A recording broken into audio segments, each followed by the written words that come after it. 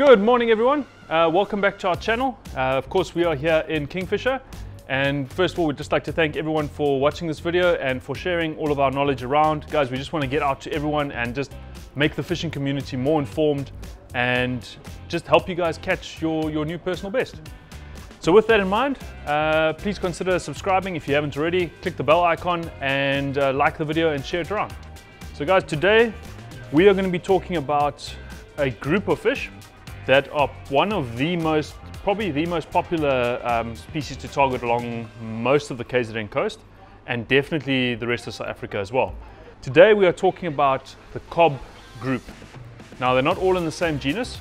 There are 3 in the Gyrosomus genus, and then we've got 2 in separate genuses, and we have keelback as well. So we're just going to be talking about the 3 main Kob.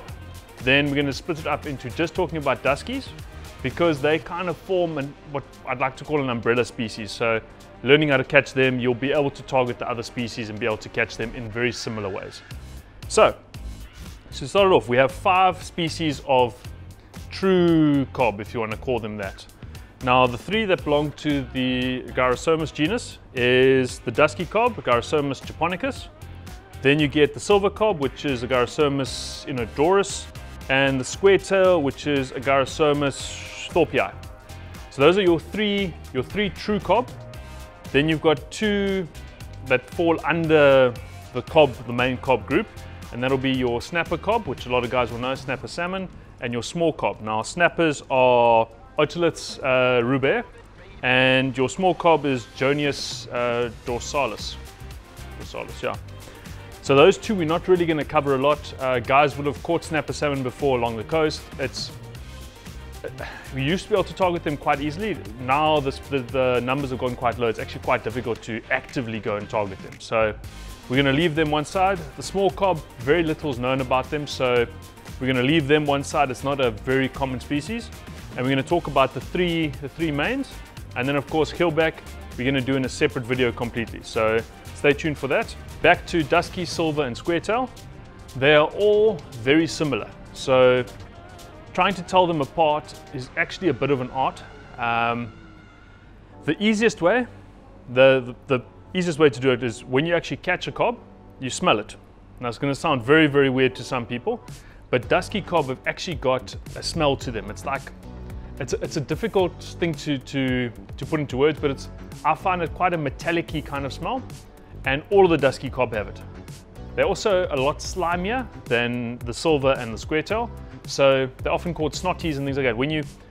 Once you've picked them up, but obviously this could be, you know, just a bit of random darts that I've picked up, but the smell to me is the biggest thing. Otherwise, all 3 of them are very similar in shape. They're a sleek fish, but they're quite robust. So it's almost like an athlete. He's got a bit of shoulders to him, he's got a bit of bulk, but he's got a nice lean figure. He's ready for action. Now, the Dusky has got fairly large fins, and that's where they get their name from, Dusky. It's like a dirty yellow color, and that's on his fins. He's got that dirty yellow Dusky color. Overall, they've all got those beautiful silver dots that run along their lateral line, which is how they hunt a lot of the time, is actually using that lateral line, which we'll get into in a bit. And most of them have got that pinky sheen on the top of their head and along their back, and it works into silver onto the belly and sometimes a little bit of white right in the middle. But most of it is that silvery color. They got very large scales, which protects them. Spearos will know sometimes if you don't hit it just right, your spear can actually bounce off a Kob. That's how hard they are. Tail shapes and differentiation between the Silver and the Dusky and the Square Tail and the Dusky. Obviously Square Tail, it's in the name. The tail is actually square. It is the easiest one to tell apart from all the rest because the tail actually ends in a straight line. The Dusky and the Silver have both got a lobe kind of tail, so it doesn't end in a straight line. It's got a bit of a curve out to it and things like that. It's got a bit more to it. And then the Silver, as opposed to the Dusky, the Silver, the peduncles area, the pre-tail area, that if you want to call it a stalk, I suppose you could, from the body to the tail, is a lot more elongated. So it's a bit more stretched as opposed to the Dusky. So the way I look at it, Dusky is a bit more chunky and he's got that smell to him. Silver's a little bit more elongated, and then the Square Tail's got the square tail. Your Dusky is the most distributed species. You get them all the way from the southeastern seaboard, so southern side down False Bay, all the way up on the eastern seaboard, up into Oman, Pakistan, India, curves all the way around to southern and eastern Australia, goes to Hong Kong, and then north up into China, South Korea, Southern Korea, and Japan. So I mean, very, very widely distributed. In terms of South African distribution, we talk about False Bay, so down in the Cape, all the way up to southern Mozambique. They prefer that slightly cooler subtropical to temperate kind of waters.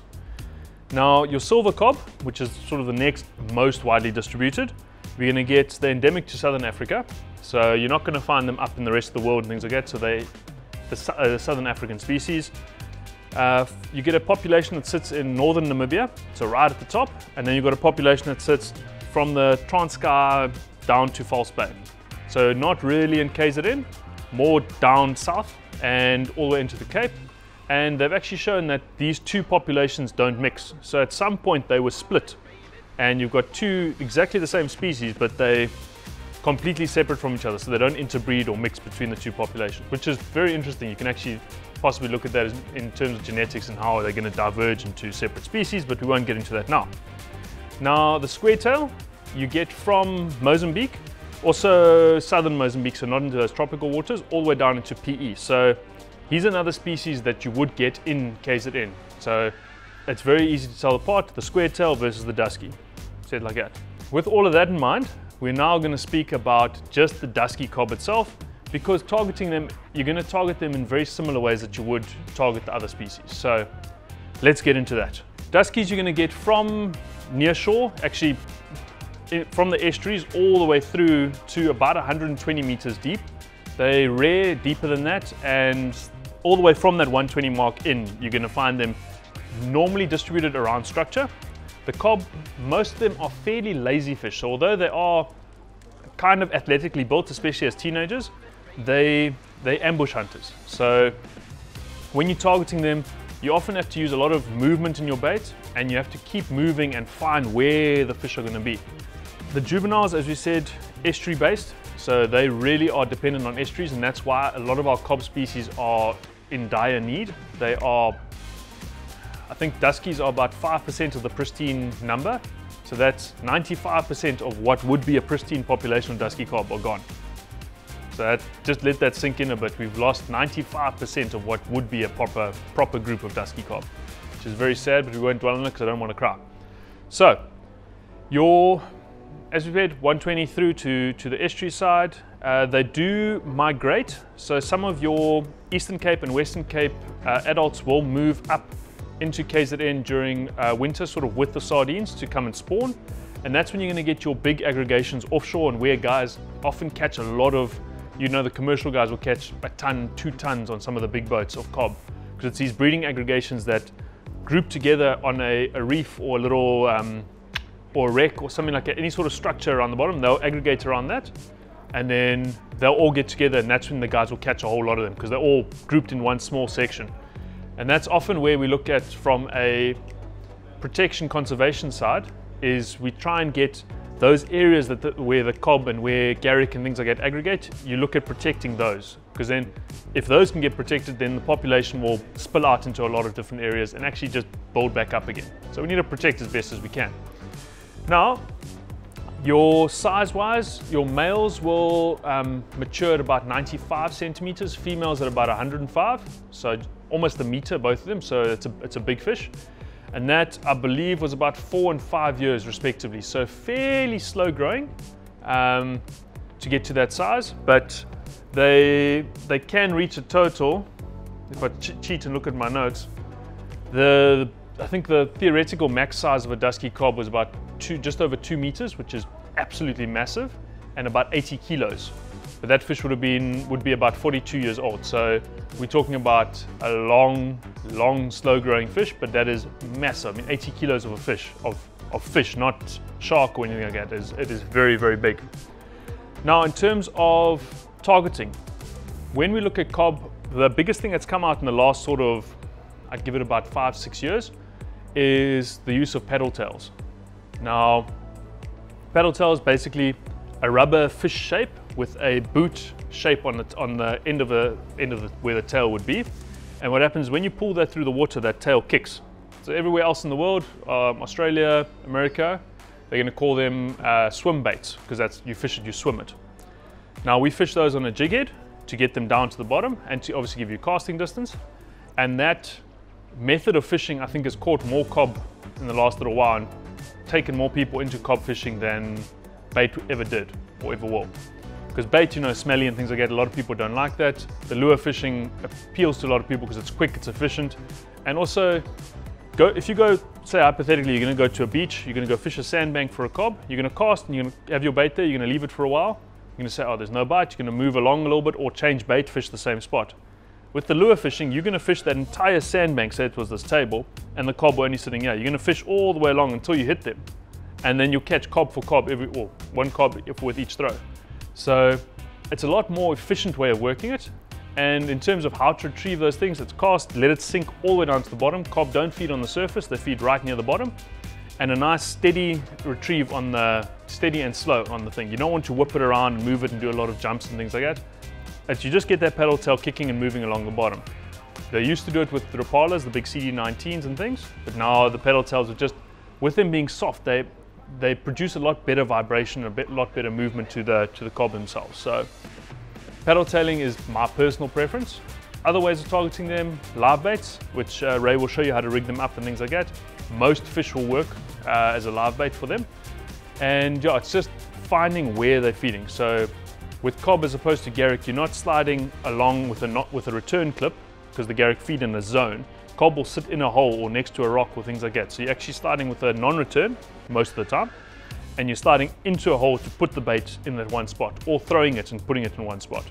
So guys, in terms of your regulations and things around cob, a lot of them, because they're so difficult to actually tell the differences between a lot of the species, they've done more of a broad spectrum kind of regulations on it. So anything that's caught east of Cape Agulhas, you're allowed 1 per person per day from the shore, 1 cob per person per day from the shore.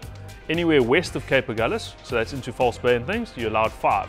That also applies if you're offshore along KZN as well. So as long as you're from the shore in Eastern Cape and KZN, consider 1 per person per day.